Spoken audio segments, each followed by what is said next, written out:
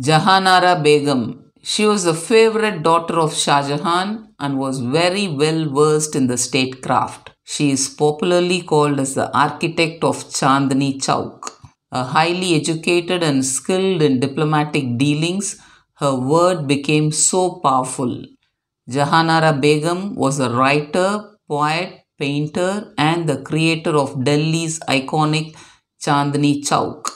She also owned a ship and traded as an independent entity.